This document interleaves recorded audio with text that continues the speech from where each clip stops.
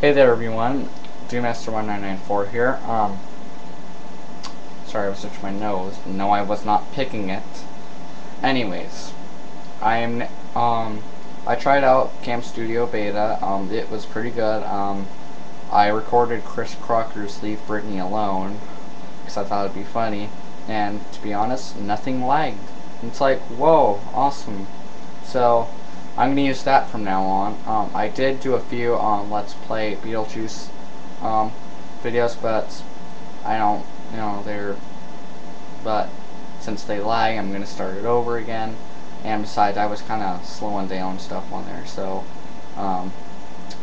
yeah. Just so you know, I'm going to be doing Beetlejuice walkthroughs now. So that's pretty much it. So then the quality might be a little bad because I'm going to upload them on Movie Maker, which makes the quality bad. Although there is a watch in high quality function, so if that will work, then awesome. So yeah, it's pretty good recording software. So yeah, I made a video earlier showing like where you download it.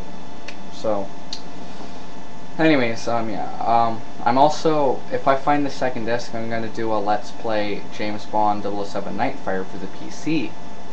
I can't find disc 2. I have disc 1, but I don't know where disc 2 is. And I've been dying to do a walkthrough for that, since I've completed the game a million times. Actually, no, not a million times. It's only like a few times. So, anyways, that's pretty much it. And by the way, you guys better leave Britney Spears alone, because Chris Crocker means it. Crap, I really am turning that.